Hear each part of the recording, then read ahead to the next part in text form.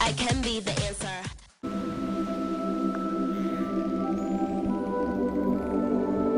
Every man dies. Not every man really lives.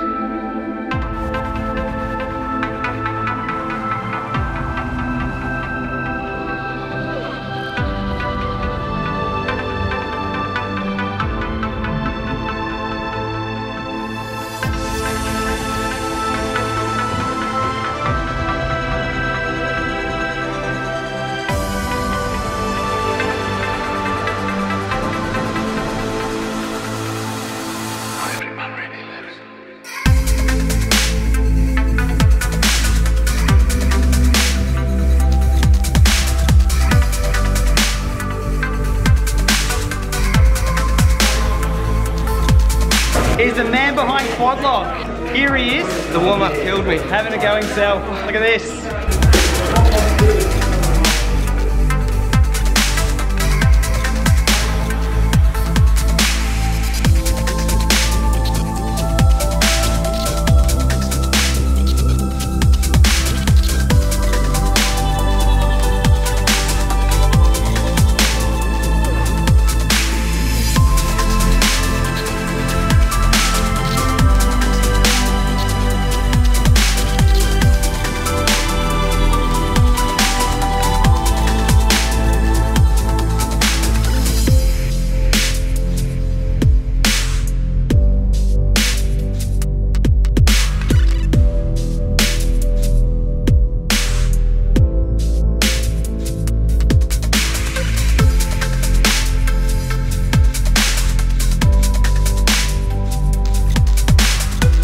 Social Spinner.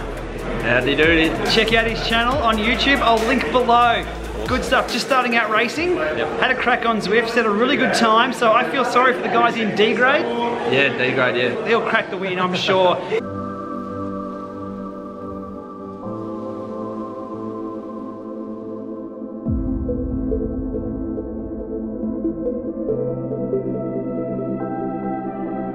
Every man dies.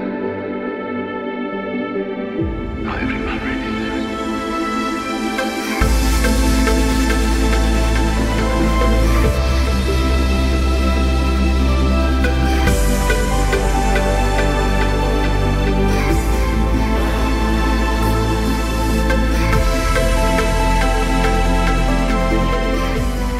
So that was the Tour de France party we had at Bicycle Network last night here in Melbourne. Great night had by all. Bicycle Network are the group behind rides like Around the Bay and the Three Peaks Challenge and a number of the other Peaks Challenges around Australia. Epic rides, 200Ks plus, lots of vert, and I'm guaranteeing you will be seeing a lot of their riders using the Zwift platform to train for these long rides, and they'll be doing a lot better times because of it. I'll run you through the recipe that works for these Zwift event nights that we run. We use the gamification side of Zwift, not the simulation side. So we use flat pedals on the bikes and with toe straps, as you saw in the video before.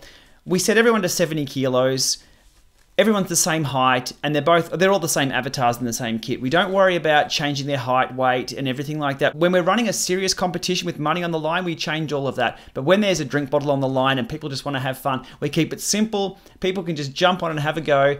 That's worked really well for us. We've been using the Watopia Wall. I've mentioned it in another video. Last night we used Watopia Wall again. It worked perfectly. We can set two riders off side by side. They shoot up the hill next to each other. The crowd behind them get really rowdy, and there's a lot of cheering going on. We could use the sprints in either direction as well if we wanted to run a sprint night. One's a 30-second sprint and the other one's a 15-second sprint in the other direction.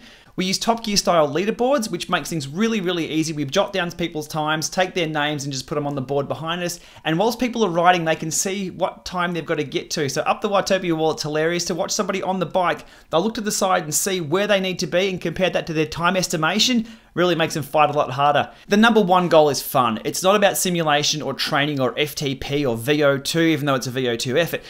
It's about having fun on the bike, drinking beers, and the competitive spirit comes out in everyone. It brings an event night to life. Rather than just going and having a beer and a bit of pizza and watching the stage, there's something in the corner that the competitors can challenge themselves with and challenge their mates with. We've had all types of people ride these bikes, setting 6 minutes through to nearly a minute and a half up the KOM, and everyone has just as much fun. The one lap's probably a bit too far, but the shorter stuff works really, really well. I've got another 4 or 5 of these events coming up in the next week. It's massive, it's going off. In Australia, roller racing used to be very, very popular, but the bikes are unstable, you've got to hold them, and that's only for the hardcore. The bikes are locked in nice and tight. Any shoes, jeans, people were in hoodies the other night, but they're having fun. Again, that's what it's all about. Look, we've got one week left of the Tour de France. If you want to run a Tour de France party, I'll put the recipe below, what I've used, and the route selection and how to run the show. There's 2 things I'd recommend though. Put it on a big screen so everyone can get involved, and use a smart trainer so people just really get that wow feeling when they're on the bike for the first time in this environment. It brings the night to life. They're competitors rocking up to these events. They don't want to stand around. They want to have some fun. This does it. So last night wrapped up at 4 a.m. for us after somebody decided to go for a run. What's happening there? So that's a wrap up of the Bicycle Network event last night. We've got 4 or 5 of those coming up in the next week. It's going to be busy. I can't wait to catch up with everyone, introduce people to smart trainers, indoor training, and watching people suffer a little bit more when they thought they were going out for a beer and a meal. Thanks for watching.